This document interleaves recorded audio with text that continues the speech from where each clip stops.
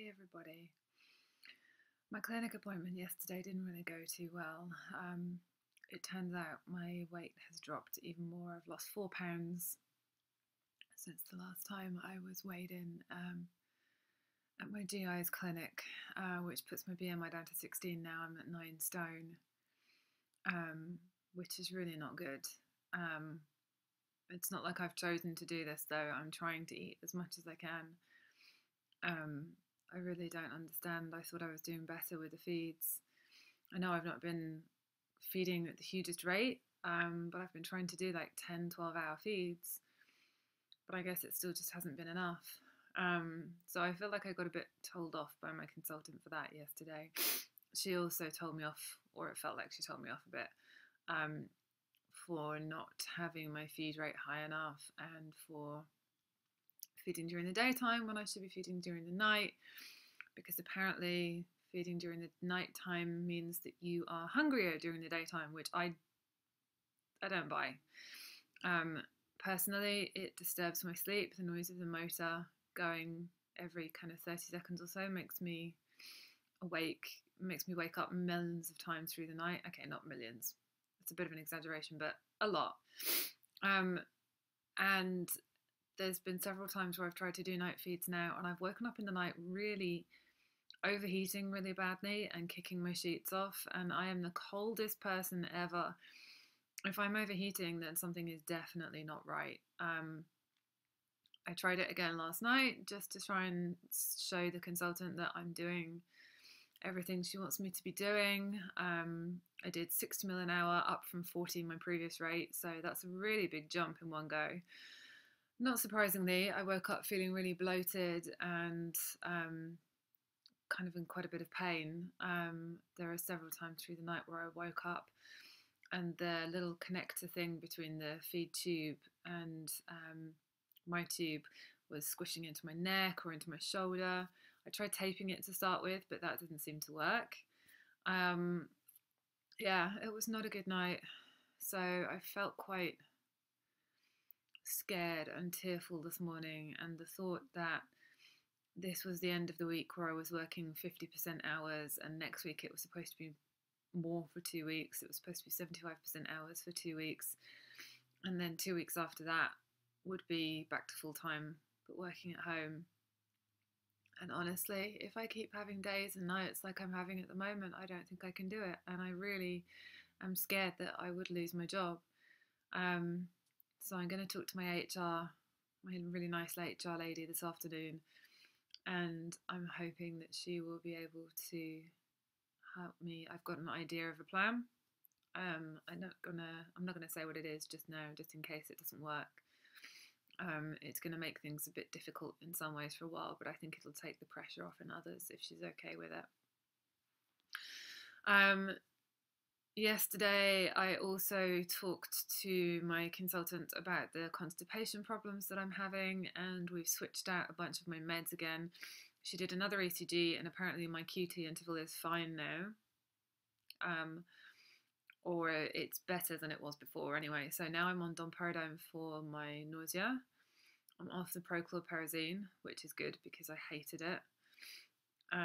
Trying to dissolve 2 small tablets like up here or somewhere up here for 2 hours, and it leaves a really bitter taste in your mouth. It's not a nice drug at all, and I don't think it helped very much anyway. I was still getting breakthrough nausea and quite a lot of pain.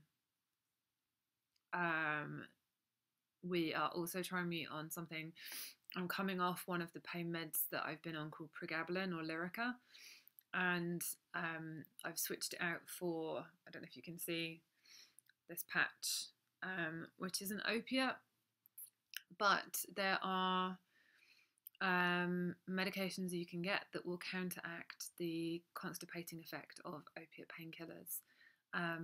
So we're trying me on one of those, and if that one doesn't work, then I've got another one that I can try in 2 weeks' time. So fingers crossed something works there.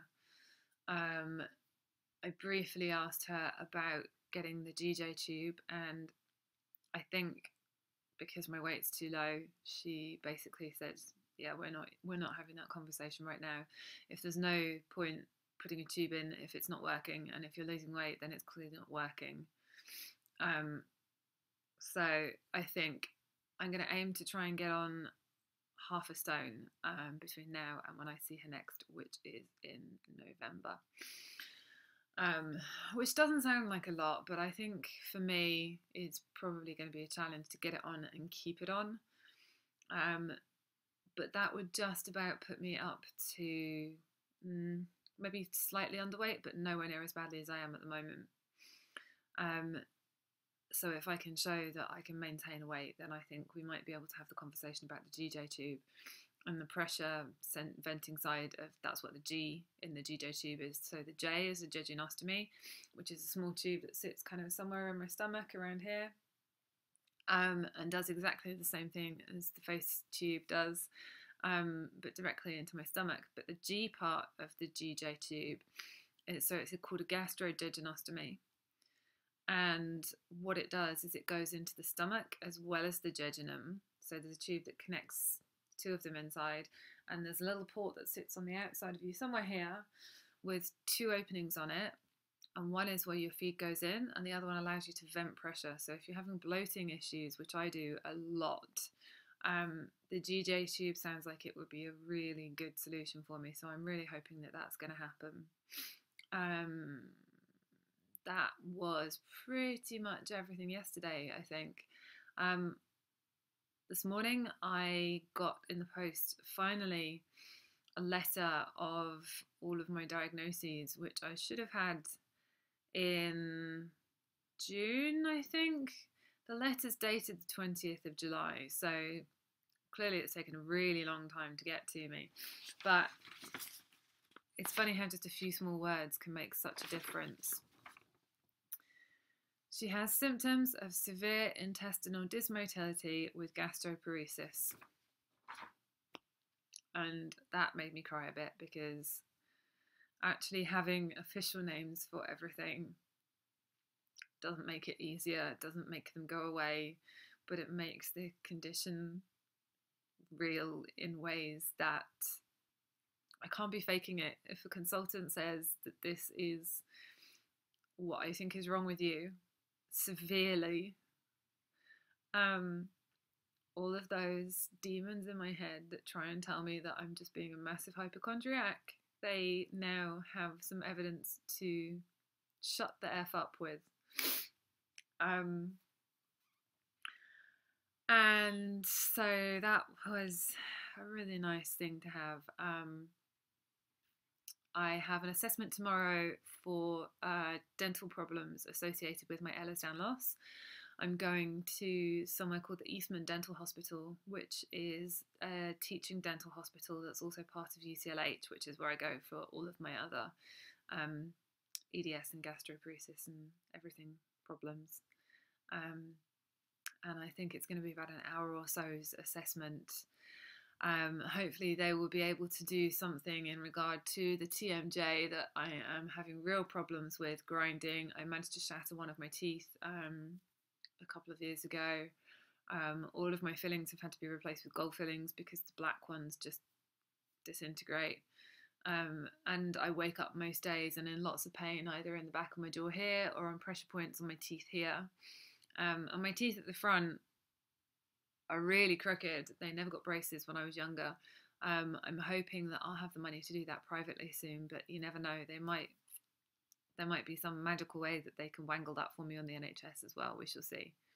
So bye for now, and hopefully tomorrow I will have some good news on both the dental pain front and on the job front as well. So keep your fingers crossed for me, and as ever, please comment and send me your thoughts and ask me any questions and share and subscribe, and I will see you soon. Bye.